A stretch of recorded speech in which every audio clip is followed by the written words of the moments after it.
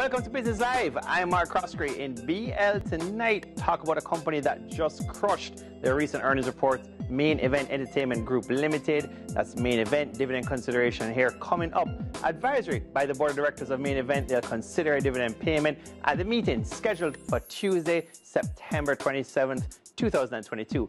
Now, FESCO, that's Future Energy Source Company Limited, trading in their shares here. One to watch as well. Advisor, that director sold 350,000 shares on September 13th, 2022.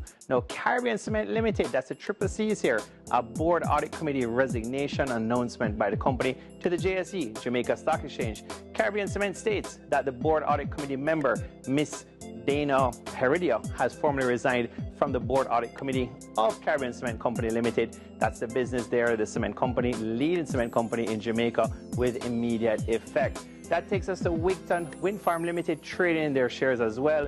Wigton, during the period September 16th to September 19th, 2022, a director purchased a total of 2.5 million shares, pretty significant there, or material there, of Wigton Windfarm. Now, Supreme Ventures Limited, that's ticker symbol SVL, appointment here of the CEO, Supreme Ventures Services Limited. They're coming out with this announcement pretty quickly to the JSE.